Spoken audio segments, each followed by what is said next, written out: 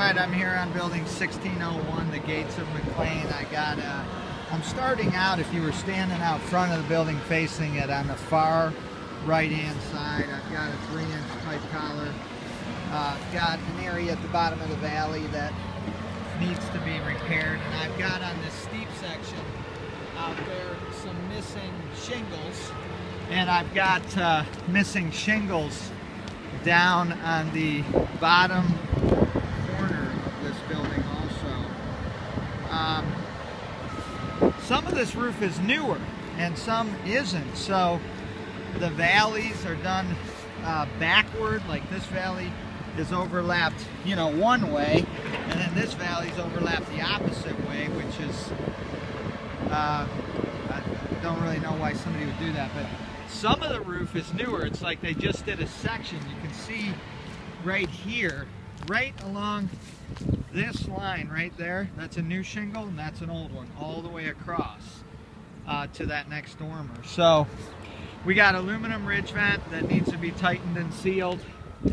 As I come across here, we got new hood vents on this back side. We got new pipe collars here, and as I said, some of this has been replaced. We've got a shingle that's laying missing. That a shingle was blown off right there in the valley. And as I come across our satellite dishes, these brackets need to be sealed and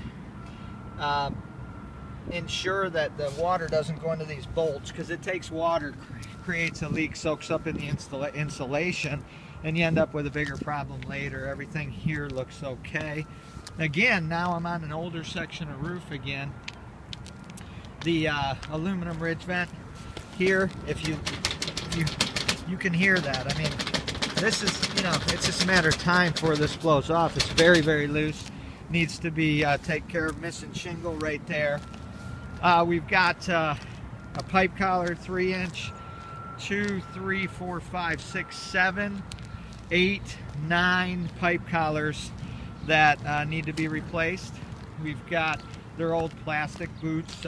We've got missing shingles right here, right above the hatch area. We've got an old hood vent right there that should be replaced to eliminate leaks for the future until it's time to redo this. The aluminum ridge vent is old here and pretty, it looks like somebody's been stepping on it, walking on it. Then I come over here, here's 2 more of those hood vents on the back and another 3-inch pipe collar. As I continue to walk down, again, some of these are new, some of these are old. More old aluminum ridge vent, new pipe collars. So it looks like the rest of this building, the pipe collars and everything had been done, but the ridge vent, so like if I come over here, again, we got a newer section here, but this is older. And if I come over here, I can see just by looking that this ridge vent is loose. Not as bad as the other, but it's definitely loose. And it should be re-nailed tight. So I would say any of the old ridge vent that is on this building, because it's too big of a space for nails here, and I can just lift that up and stick my fingers right up under there, so water just blows up under there. So it needs to be taken care of. I've got a missing shingle over here, right here missing, and then as I look, everything's good on this side. Again, more old ridge vent, and then we want to seal around these stacks better. I can see down there, it's too steep for me to get out on, but that stack flange is coming loose, so we need to tighten and seal those flanges and make sure that that is solid.